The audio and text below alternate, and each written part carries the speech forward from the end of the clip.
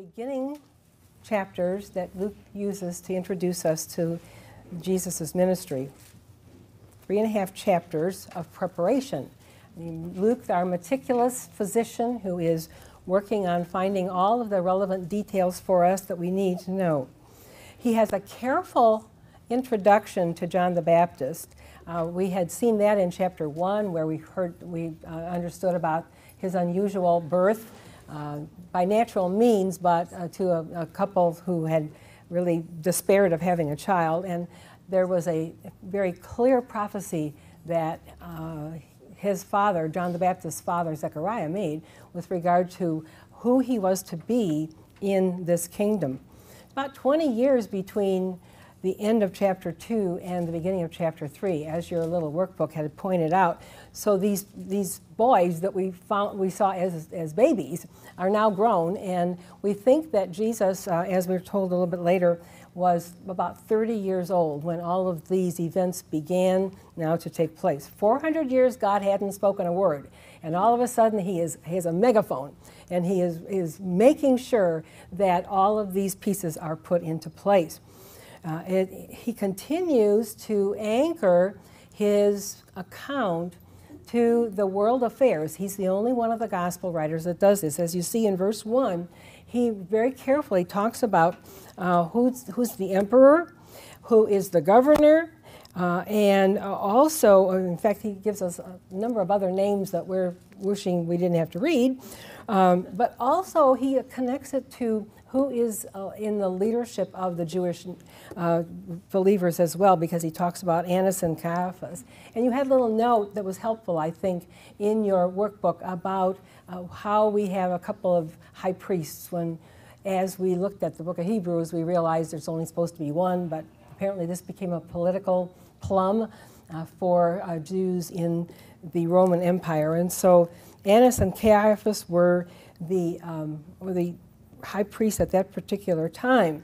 So he anchors us in this time frame, helps us, I think, to realize this was not just an imaginary thing that he was doing, but we have something really concrete to work with. And so as I've looked at this, you could probably have made just maybe even a better outline than I, but I thought I put it on the board in case some people would like to see it. Preparation is from verses 1 to 20 in this chapter, because that's what John is doing, is he's preparing the way for Jesus. The baptism of Jesus starts in 21 and goes through the end of the chapter. I have dumped the genealogy into that, even though it is not totally related, but that's the way the text works. And then finally, in chapter 4, the first 13 verses, we're going to look at the temptation. So it's preparation, baptism, and then temptation. And as we go through this, I hope you're looking for some of the themes that we talked about. What are some of the characteristics of Luke's writing? I'm going to try to highlight a couple of them as I go through this talk, and I think you may have picked that up too as you were studying at home. Let's think about the preparation in the verses 1 to 20 of chapter 3. We might think of John as a warm-up act for Jesus. You know how you go to a concert and you've got, an hour's worth of kind of B-level groups that are going to be warming up the audience until the real guy comes, and then he does his program, and you're there for like 4 or 5 hours. This is not a warm-up in that way. This is not B-level at all. This is totally in the plan of God. And one of the commentators that I read talked about John the Baptist as one of the hinges that on which history has turned. He is a really key figure with regard to, he's not Jesus. He makes that very clear, especially in the Gospel of John, but he certainly has an important role with regard to that. He was the last one of the Old Testament prophets. You will see the language that he uses was very similar to some of the very, very pointed, we might even say harsh language that the Old Testament prophets used when they were pointing out God's concerns and bringing about judgment because of the sins of the people. So he was what we consider he kind of straddles the Old Testament and the New Testament in that regard. He also fulfilled prophecy. as you see in our text here. Because we find in verse 2, the word of the Lord came to John here. This is now, again, 400 years has happened. Now we have God speaking to one of his prophets here. He was in the desert, we're told that. He went to the country all around Jordan, preaching the baptism of repentance and forgiveness of sins. I'll talk about that in a moment. As it is written in the book of the words of Isaiah the prophet, a voice of one calling in the desert, prepare the way for the Lord, make straight paths for him. Every valley shall be filled in, every mountain and hill made low. The crooked roads shall become straight, the rough ways smooth, and all mankind will see God's salvation. Luke, it's not his primary task to link fulfilled prophecy with the Old and the New Testament. Matthew does a lot more of that in his gospel. But this is important for Luke to anchor the function and the message of John the Baptist in the identity of a messenger that was prophesied in Isaiah chapter 40 that now is actually taking form in this day and age with regard to that. We are told he lived in the desert. At the end of chapter 1, we found that out. And Matthew describes him, perhaps you know this, he wore clothes of camel's hair, he had a leather belt. His food was just the native, what was available there in the desert, locusts and wild honey. He was a wilderness man, apparently, and he was an attractive man in that regard.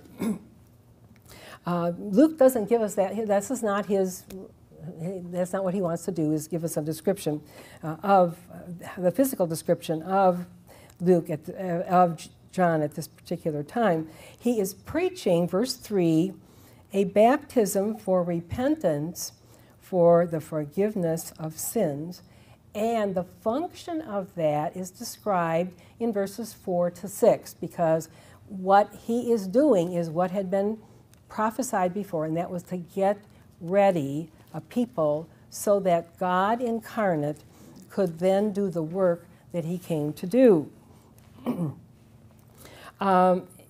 You know how you get ready for your mother-in-law to come. You straighten things up, don't you? You try to get your husband to fix the stuff that needs to be fixed and all of that. When a dignitary in our time comes to town, there's all sorts of preparations. You even have roads resurfaced and all that kind of thing. It was amazing to me.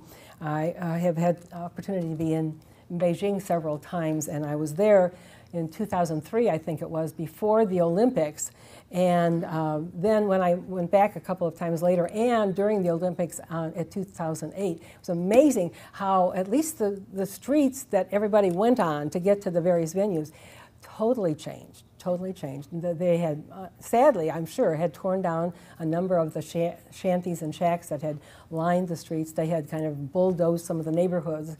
That was not a nice thing, but what they had done was they had gotten the place ready for all these people to come from the worldwide venues, and also to put a good showing on the city of Beijing. Well, what John's job was to get people ready on the inside. And what does he do? He says the way to get ready for the Messiah to come is to repent. That's what he is speaking about in those verses. The word repent, as you may know, is a word in Greek that talks about change. It's metanoia. Excuse me, and it means to change. It's closely related to the Hebrew word, which is sub or shuv, which means to turn. Because the concept in repentance is, my kind of garden variety definition is sorry enough to quit. I mean, you are going to turn around and you are going to go a different way. And that's the message that John was giving to these people. He's speaking as a prophet. And in fact, when Jesus gave his opinion of John in Matthew chapter 11, which you do not need to turn to, but he says, among those born of women, there has not risen anyone greater than John the Baptist. Now, he himself was, of course, with regard to his deity. But among regular people, who was all the rest of the the population of the universe. No one has risen greater than John the Baptist, and yet Jesus says then, the person who's least in the kingdom is greater than he, because John looked forward to the crucifixion. We look back and have all the benefits of what we studied in our Acts chapter 2 lesson, if you were here for our Sunday school lesson, the coming of the Holy Spirit, the birth of the church, and all of that. So Jesus had a very high regard for John the Baptist. They were physical cousins in that way. We don't know how linked they were because their upbringing was most likely in two very separate geographical places.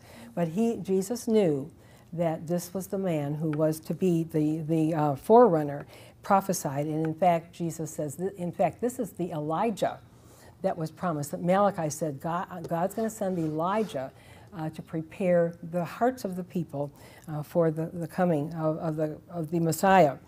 John is very, very graphic, well, he would not win a popularity contest because, look at verse 7. There were crowds coming out, by the way. There were many crowds, probably a very diverse group, all levels of society coming. We know later on, we hear, and especially in some of the other Gospels, that the religious leaders were coming, but many, many, many of the common people were so attracted to this man who was speaking very vocally, very directly out in the wilderness. And most likely, as we know from what we understand about what God does with us when he gets us ready for something, there is, you just say, you know, I'm missing something. I really want to know more, or I want to be more, I want to do more. And most likely these people, many of them, had that, oh, there's something missing in my life. Well, what is it? And so they come and they hear John and they realize that here is a message that is not a very pleasant message. What does he say? You brood of vipers, snakes. And of course, immediately, many of us, not liking snakes, think about Genesis 3 and the fact that the serpent was a snake that pulled all of this into, as Adam and Eve went willingly into sin. And so calling people snakes is not the best PC thing. I will just tell you that. I saw something several years ago, I think, about where one of the news broadcasts was talking about a forest fire, how devastating it was. And it showed how the animals, even before the fire came, they were all exiting the forest, moving away from what would be eventual danger for them. And this is what John is saying to these people. You are snakes. You've been warned to flee from the coming wrath. Why are you coming here to hear me? Why is there something about my message that you want? He says, produce fruit in keeping with repentance, and don't begin to say, well, we have Abraham as our father, so we don't need to repent. That was one of the thoughts that was present in Judaism at that time, is that the Jews were chosen people, and therefore they did not need to do any repenting of any sort, because their place in heaven, their individual place and place as Jews, was assured. In fact, this baptism, the baptism that John was performing, was something that no good Jew, unless they were under the conviction of sin, no good Jew would have ever submitted to, because that would indicate that they had something in them that needed to be cleansed. Baptism being, of course, the way of, physically speaking, describing the cleansing that happened. And so he calls them snakes. He says, don't try to just tag on to Abraham, because he says, God could even make stones be children of Abraham. You're nothing special with regard to that. But then he says, verse 9, the axe is already at the root of the trees, and every tree that does not produce good fruit will be cut down and thrown into the fire. Visual of the fact that this is happening, ladies and gentlemen. The axe is already there. It's ready to cut down the tree. There is a judgment coming. His message was not one of sweetness and light. His message was one of preparing people for the coming, then of the one who would be the solution to their sinfulness. He says, produce fruit in keeping with repentance. And so verse 10, these people are evidently quite angst about this, and they say, what should we do with regard to that? That's one of the signs of conviction of sin is, what can I do? What can I do? Remember in Acts chapter 2, the people who heard Peter's sermon, and he said, you were the ones who crucified him 50 days before. You are the ones, and they're saying, what should we do? What can we do? And here again is a response of genuine repentance. What should we do? So John, he can't say, believe on the Lord Jesus Christ and you shall be saved, because that hasn't happened yet. But what does he say? If you are truly repenting, you will be able to show it in your life. And so he speaks to the particular classes of people that are there asking the question. He talks about the rich guy, the one with 2 tunics, should share with one who has none. The one who has food should do the same. And so the show generosity would be one way that these people would demonstrate that they were truly repentant on the inside. Tax collectors, very hated group of people with regard, they were collecting money for the Roman government, which was very much hated by the Jews. And so they come and they say, they want to be baptized, what should we do? And so what John is telling them, don't collect any more than you're required to, because there was not a computerized system as far as getting your, what is it, 10 or whatever kind of a blank with regard to your income tax. There was a tax that Rome required that the people pay. But then these guys they're out there in their booths and nobody was policing them, and so they could ask anything they wanted. And the rest of it they kept in their pocket. Zacchaeus was one of those guys. In fact, we're going to meet him in Luke's gospel, because he's one who says, I'm going to give back 5 times as much as I have taken from people. So what the tax collectors are supposed to do? Well, they are supposed to have integrity. They are supposed to be concerned about these people from whom they are taking the money. Don't take any more than you're required to. And then even soldiers who would have been, they could have been Jews because the Jews were drafted. They could have been Romans. They were serving the Romans anyway. What should we do? He replied, don't extort money and don't accuse people falsely. Be content with your pay. So here were people who probably were trying to abuse, subjugate the people that they were supposed to be caring for. So he says, have integrity, have honesty, have human concern. And so it's clear that John is not advocating revolution. He's not advocating political rebellion. In fact, instead he's saying, you got to change from the inside out. That's the way that the world will be changed. And that's exactly what happened. Starting in the book of Acts, we see that Jerusalem, Judea, Samaria, the uttermost parts of the earth. That's how the gospel has spread. That's how Christianity has spread, is through inward change that's demonstrated in outward values that have now changed. And so, in verse 15, the people were all waiting expectantly, were wondering in their hearts if John might possibly be the Christ, because here is this figure, very, very impressive, with words that are clearly from God, and they're wondering if he might be the Christ or the Messiah. There had been many times that people had wondered this. So John answers them, I baptize you with water, but one more powerful than I will come, the thongs of whose sandals I am not worthy to untie. He will baptize you with the Holy Spirit and with fire.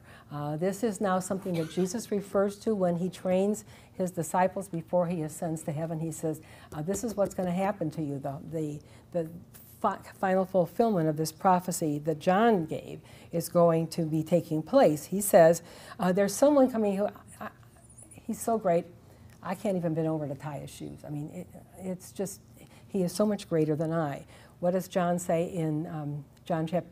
What does John say in John chapter 1? He must increase and I must, maybe it's 3. He must increase and I must decrease. This was his attitude. He knew who he was. He knew who Jesus was going to be. And that's why he says, I am not the Messiah. I'm only the one who is going to prepare the way for the Messiah. He speaks in verse 17 about a winnowing fork. Many of us don't know old-fashioned agricultural ways of harvesting things, but and some of you might, and some of you may have been.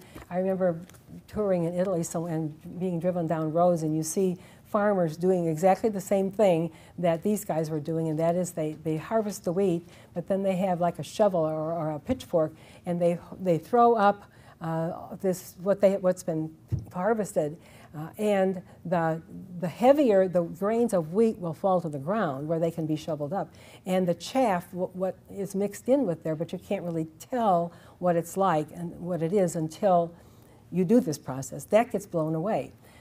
Psalm chapter 1, the ungodly is like the chaff that the wind blows away. Ungodly will not stand in the judgment, nor sinners in the congregation of the righteous. So John says, already this is beginning to happen. Already this judgment is beginning to happen. He says, his winnowing fork is in his hand to clear his threshing floor and to gather the wheat into his barn. He will burn up the chaff with unquenchable fire. And with many other words, John exhorted the people and preached. What did he preach? He preached good news to them. This doesn't sound like good news, does it? Really does not sound like good news, except it is, because an integral part of the good news, the gospel, is the bad news. Because you and I, confronted with the saving grace of the Lord Jesus Christ, must have understood that we needed it. That, as Paul says in Romans, all have sinned and come short of the glory of God. And so he was preaching the good news. He didn't have the whole thing because it hadn't happened yet in actual time. But he was preaching the good news of the gospel. And in fact, if you turn back to Luke chapter 1, Zechariah, Luke chapter 1, verse 16, when Gabriel's talking to Zechariah and telling him that this child will be born, telling him what this child was going to do, verse 16 of Luke chapter 1, many of the people of Israel he will bring back to the Lord. Here's the bad news. You've got to come back to the Lord. He will go before the Lord in the spirit and power of Elijah to turn the hearts of the fathers to their children, the disobedient to the wisdom of the righteous, to make ready a people prepared for the Lord. That's what John the Baptist was doing in his ministry with regard to that. Definitely not a warm-up act. This is integral to what God insists has to happen. All done to prepare the way for the Lord. And indeed, when God convicts us of sin, there has to be this repentance, this turning, this saying, I'm sorry enough to quit. I am going to move forward in the other direction. And then we can accept the wonderful work that Jesus has done for us. So John's work was very, very important, very preliminary, yes, but very important. Then in verse 21, we move into the baptism. And interestingly enough, Luke's account of the baptism is the shortest of any one of the gospel writers. He seems to be wanting to pull through one of his themes, and that is prayer, because in verse 21, when all the people were being baptized, Jesus was baptized too. Matthew has a little bit of a conversation that went behind that.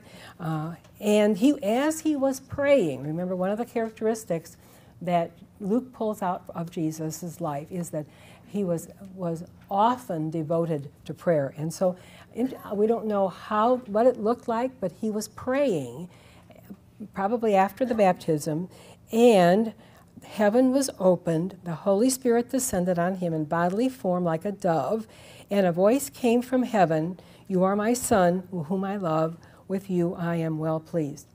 30 years of not hearing the Father's voice. And then all of a sudden, as he submits himself to identifying himself with the people he came to save, he didn't have to repent, obviously, and that was one of John's problems, was he says, you should be baptizing me, not me baptizing you. But in identifying himself with his people, as he had done that, then the Father was pleased with that.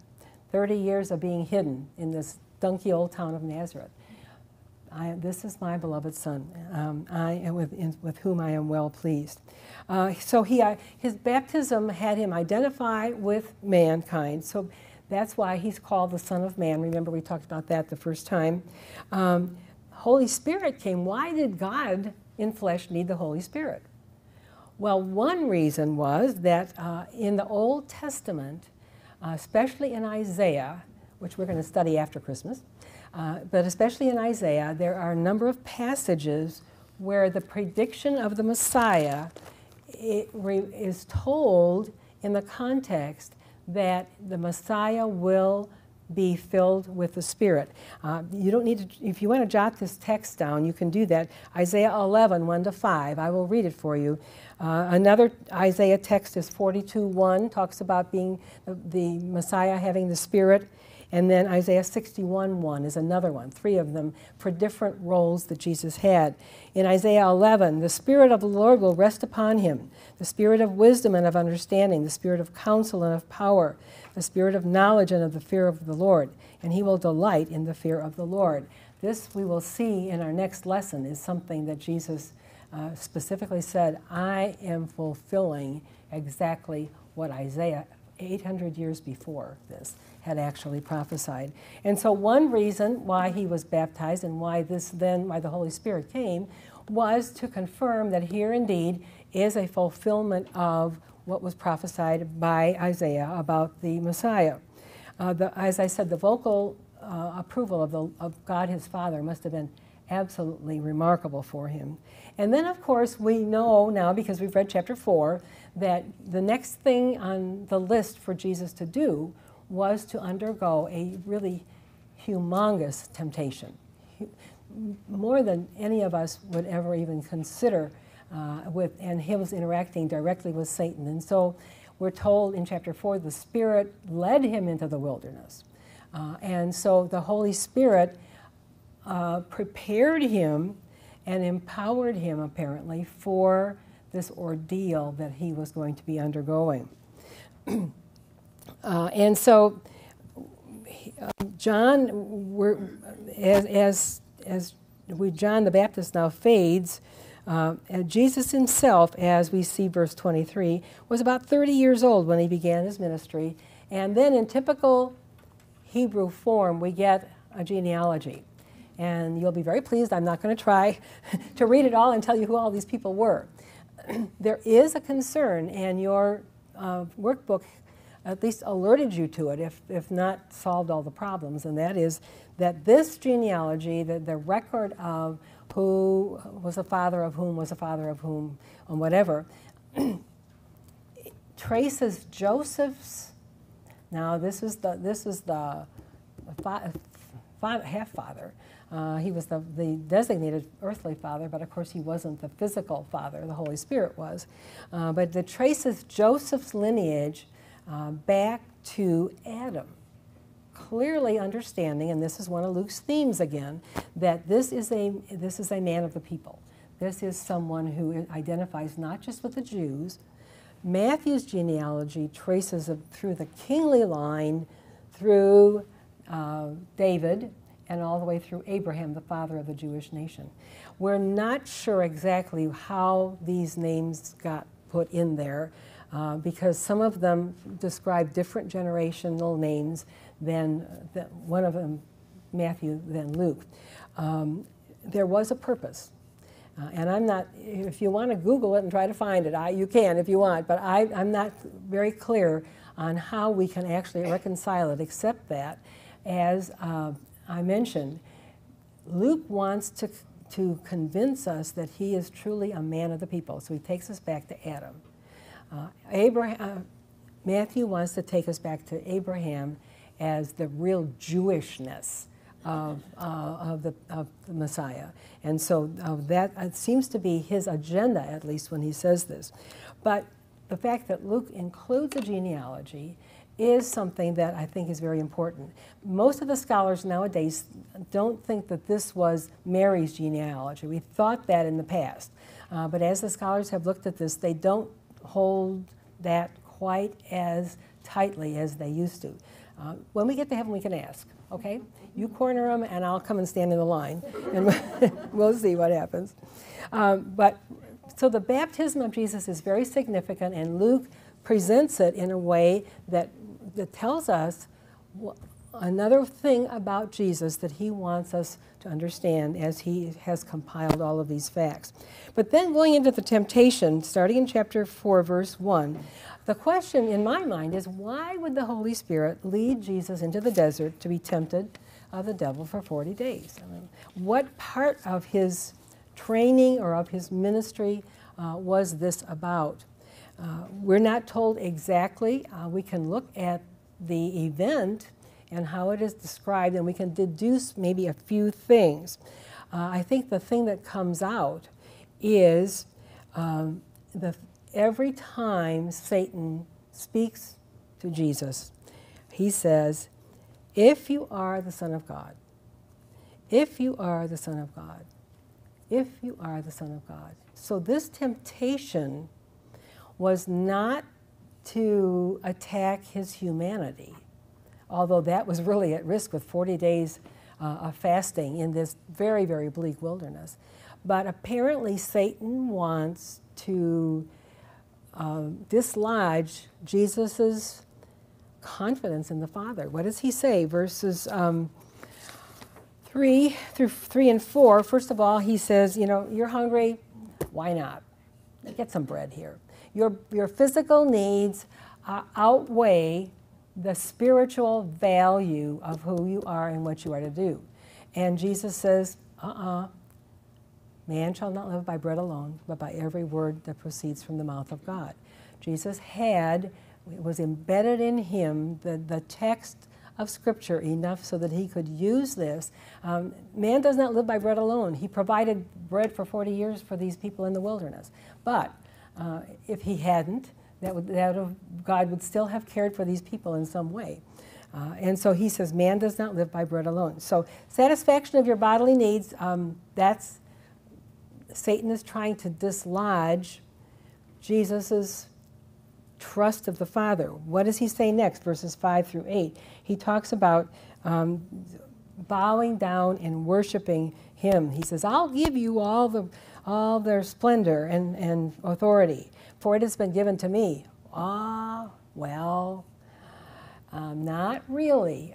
He has been given by God some level of activity on this earth, and there is a text in the New Testament that talks about Satan being the prince of the power of the air. But Satan, remember Job? What does Satan have to do? He has to actually go to God and ask for permission to do what he was going to do to Job. And so although the devil says, this is my bailiwick, Jesus says, what does he say? Worship the Lord your God and serve him only. What he was offering to Jesus was a shortcut. He is going to be worshipped throughout the universe. At the name of Jesus, every knee will bow and every tongue confess that Jesus is Lord, to the glory of God the Father. But this was not the time. He could not circumvent the cross and still do the job that he had committed to do for the Father. So again, trying to unsettle Jesus' confidence in God. And then the third one, in verses 9 through 12, he takes him up to the highest point of the temple. There was kind of a legend among the Jews that all of a sudden, because Malachi says, the Lord whom you seek shall suddenly come to his temple. And so there was kind of a legend about the fact that Messiah might appear at the pinnacle of the temple. We don't know if that's exactly what Satan was trying to approximate or not. But he says, well, why don't you trust God? If indeed you are the Son of God, God's going to catch you if you do this really daring thing. And what does Jesus say? And by the way, he uses Scripture too, doesn't he? But Jesus says, verse 12, do not put the Lord your God to the test. Jesus is able to, from the Pentateuch, from Deuteronomy, be so filled with Scripture that he can bring that forth in a way that totally shuts down the mouth of Satan. I want to talk just a moment about God tempting or testing us, because sometimes people are erroneously convinced of the fact that God tempts people to sin. And some of the older versions used that word tempt instead of test. God never tempts us to do evil. Satan does. And in fact, James chapter 1, if you want to look that up, verses 13 to 15, talks about the fact that if you're tempted to do evil, it's not from God, because he could never do that, but it's from Satan, or what's inside of you, and that is the old man who likes to sin.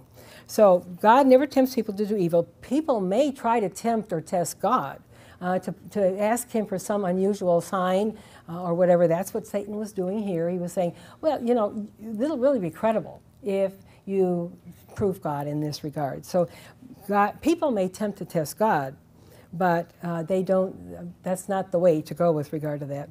God does test people. He tested Abraham when he said, sacrifice your only son. And when God has provided that ram from the thicket, God says to Abraham, now I know that you trust me fully. Did God need to know that? No. But Abraham needed to know that, didn't he? And so God uses these testings. He tested Israel in the wilderness for 40 years, and they flunked. They didn't make it at all because they didn't trust God. And that's clearly stated in Deuteronomy as well. So God does not tempt to do evil. He tests us to see what's inside of us. You may be thinking of comparisons to Adam and Eve in the garden and the three things that Eve thought it was good to eat and good for the eyes and pleasant or whatever it was. 1 John 2 talks about how we're supposed to not love the world, the cravings of sinful man, the lust of his eyes, and the boasting of what he has and does. These three categories, 1 John 2, 16, those three categories can be identified as the kind of temptation that Satan was putting in front of Jesus at this time. We don't have time to do that. You can do that for your homework. But then what do we see at verse 13? He says, when the devil had finished all this tempting, he left him until an opportune time. The devil always was niggling, but we don't see another great temptation until we see, at least in the Gospel of Luke, we don't see him rearing his head again until he enters Judas, when Judas goes to betray Jesus. So you and I must ask ourselves, just as we see Jesus refuting this temptation with solid Scripture, do I have a working knowledge of the Scripture well enough to know how to address Satan when he comes and tries to tempt me to, as our song says, when Satan tempts me to despair and tells me of the guilt within, upwards I look and see him there, the one who paid for all my sin. You and I must have a working knowledge of the Word of God if we are to be able to endure and triumph in temptation as Jesus did. Now, none of us are ever going to be tempted to the degree that Jesus was, thankfully, because we would capitulate immediately. But 1 Peter, in chapter 5, verses 6 through 11, he says, be self-controlled and alert. Your enemy, the devil, prowls around like a roaring lion looking for someone to devour. Resist him, standing firm in the faith. That's where the understanding of Scripture, what is true, how can I say this back to Satan? Resist him, standing firm in the faith, because you know that your brothers throughout the world are undergoing the same kind of suffering. And then he talks about the fact that God, the God of all grace, will bring you to himself. Is Satan going to come and sit on my shoulder? No. But I will be tempted to not believe God, to not trust him. The kinds of temptations that he gave to Eve, and she succumbed, he also gave to Jesus, and he did not. If you are the Son of God, do this. And Jesus said, it is written. And so as these beginning chapters introduce us to the life and ministry of Jesus, we're now ready to finally begin to see how he interacts with the people and brings forth his message. Thank the Lord for John the Baptist, don't you think, with regard to bringing this good news of repentance. Lord, thank you for this wonderful Scripture that you've given us. Thank you for the delight of studying together. Thank you for the truths of your word and for the way that you make it available to us. Thank you for things in our memory that we have already placed there that are truths of your word, and the way that we have this text to also embolden us and empower us to resist the temptations that come to us from our sinful man as well as from outside. Thank you that you have provided a way for us to be righteous before you. Thank you that we are going to be seeing this as we see the ministry of Jesus. Go with us now, and as we enjoy the thoughts that you have put in our minds from this morning. In Jesus' name, amen.